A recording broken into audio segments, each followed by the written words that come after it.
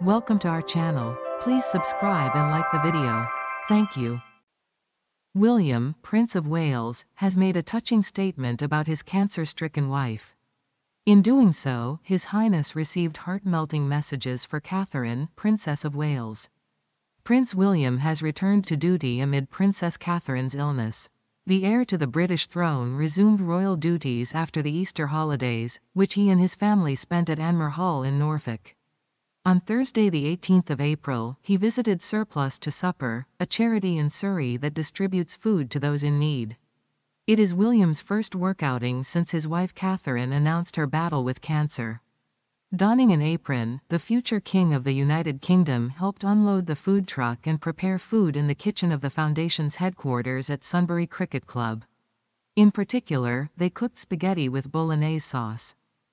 During the visit, one of the volunteers, 71-year-old Rachel Candapa, gave Prince William 2 cards, for the Princess of Wales and King Charles III. They contained touching wishes for a speedy recovery. The Prince of Wales thanked her and said it was very kind of her. Candapa then asked His Highness to take care of the princess, to which he replied by putting his hand on her shoulder, "Yes, I will." Surplus to Supper was founded in 2017 and is dedicated to finding and redistributing surplus food that would otherwise be thrown away. The charity currently collects 10 tons of food a week and distributes this to schools, care homes, shelters, faith-based organizations, youth centers and others in need. The public appearance of William, Prince of Wales, came shortly after the news that his younger brother Prince Harry had changed his residence on his papers.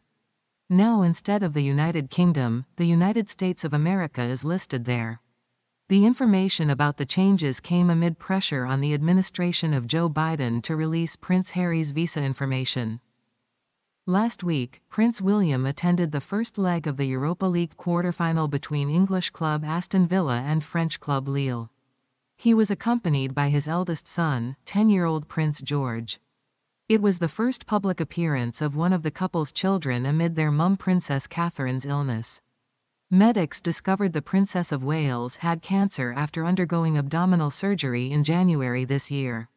In a video with which Her Highness quashed all previous rumors about her condition, she explained the long lull in media space to accept the hard news.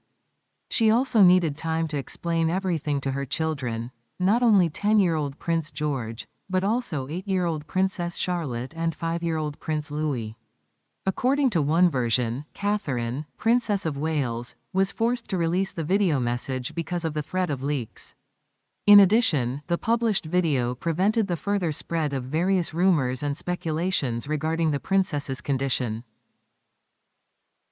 Thank you for watching. Please subscribe and like this video.